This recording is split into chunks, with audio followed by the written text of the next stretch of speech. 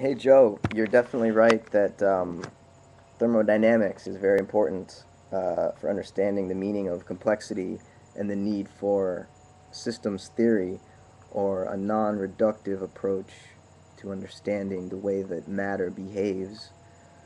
Um, but you mentioned the, the way that closed thermodynamic systems behave.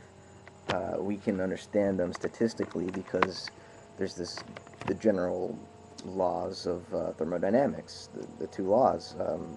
No energy is created or destroyed, and overall the system tends toward entropy, toward disorder.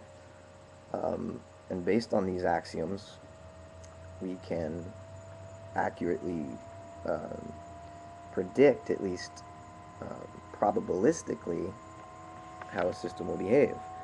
But when we open these systems, when we deal with open thermodynamic systems like um, the planet Earth, the biosphere,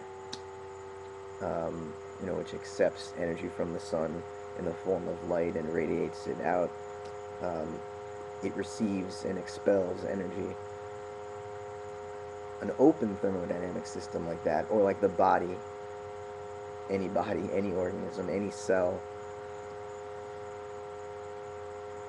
the laws of thermodynamics are not contradicted necessarily, but complexified to an extent where trying to understand them um, by referencing their components or their parts only obscures the actual phenomenon you're trying to understand.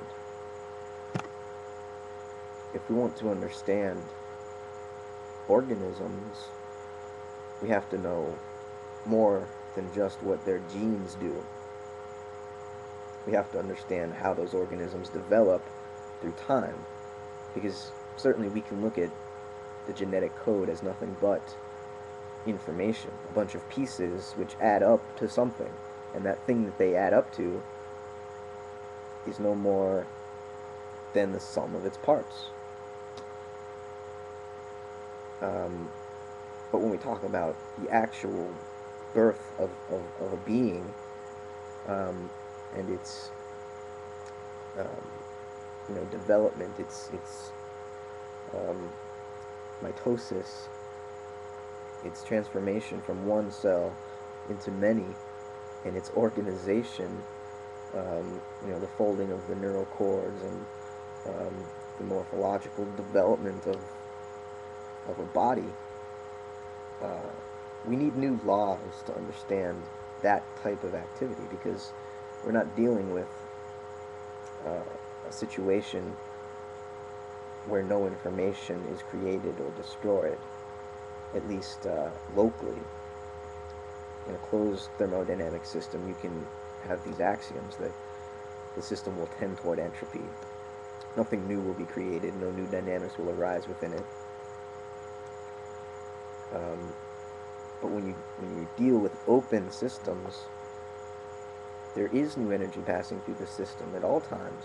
And in order to remain alive, there needs to be some type of self-generating metabolism. Autopoiesis is the scientific term for it. Um, Somehow the organism must self-organize, and there are patterns that can be rationally understood and mathematically predicted, statistically predicted, just like we have statistical predictions for closed thermodynamic systems, which are pretty accurate. We can be pretty certain about closed thermodynamic systems. But when we talk about life and open thermodynamic systems, we have to deal with chaos, and I mean the scientific term, complexity, nonlinearity. These are scientific terms. They're new variables in the phenomena we're trying to understand, and we have to account for them. And we do. We develop new mathematical methods of modeling, but they're not as certain as the physical laws of closed thermodynamic system. Biological laws are um, Well, we can predict only so much. We can't tell what's going to happen next. And just look at our climate models. I mean, the last 4 years in South Florida, we were supposed to have the worst hurricane season in 30 years, and we didn't get a single storm. I mean, there were some storms that developed, but it was nowhere near what they were expecting.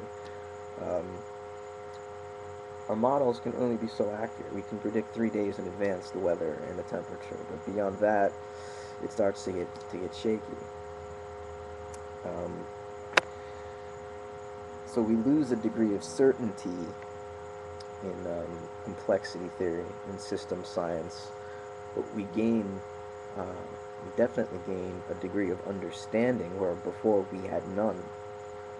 We can't understand biology in terms of physics, um, not because biological systems aren't made of matter, but because in biological systems, matter is behaving in ways it doesn't behave outside of those systems. Um, So I'm glad that you brought up thermodynamics because it is exactly the point about why we need complexity theory and non-reductionism when dealing with open thermodynamic systems, and why we don't necessarily need that when dealing with closed systems. So yeah, maybe it was unintentional, but you stumbled onto exactly the key issue.